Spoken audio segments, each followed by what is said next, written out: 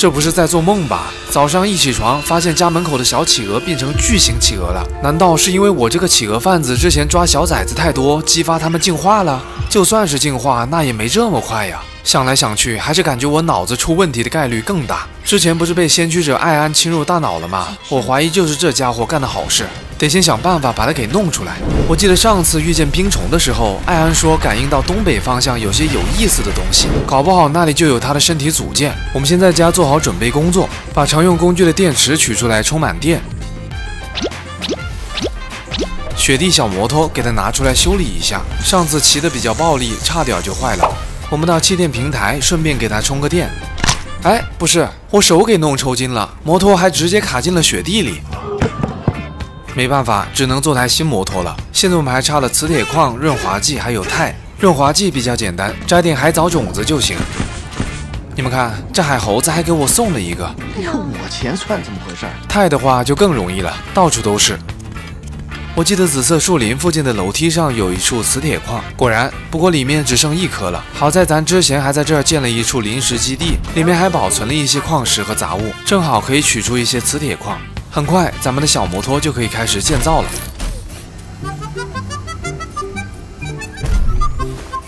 OK， 骑上摩托，直接过桥。骑上我心爱的小摩托。之前艾安就是在这儿附近感应到的信号，不过前方是冰虫的活跃区，危险性非常大。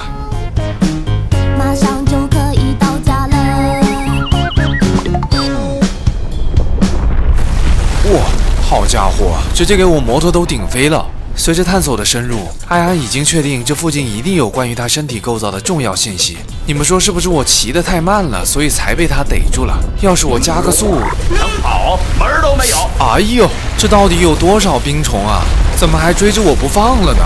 来都来了，总不能半途而废吧？霸主也不是那么胆小的人，这点小困难还想让我放弃？艾安，你倒是说句话呀！你的身体组件在哪儿呀？都走到这儿了，你开始装哑巴了？我去，天都变红了。没事没事没事，小虫子而已。兄弟们，不是我害怕呀，主要是这天都要黑了，看不着路。与其在这儿逗虫子玩，还不如找个安全的地方休息一晚。喏，我找到了一个好地方，就靠这些辣椒和摩托车来抵御严寒，混到白天。那么天一亮，我还怕你个小冰虫？啊，我不打扰，我走了哈。不是吧，一只血型兽就这么被吃掉了？我还没看清楚呢。走走走，前面还有一只。拿出摩托，随时准备跑路。出来吧，小摩托。哎呀，手又抽筋了。哇，你们看，血型兽被扔到了空中，直接掉进了冰虫的嘴里。你们看清楚了吗？这个时候，有的小朋友就要说了啊，霸主你站那么远，我们怎么看得清楚啊？你要是不拍一个冰虫吃血型兽的近景，你的3连就无了。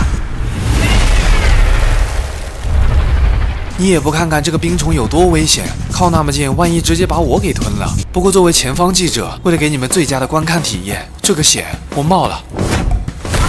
来了，哇哇哇！你们看，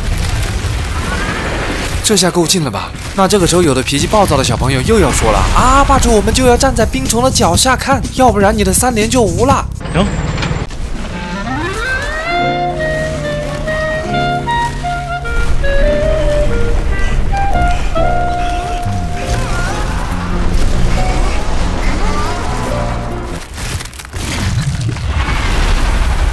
经过了1个小时的努力，我终于拍到了，点个关注吧，谢谢了。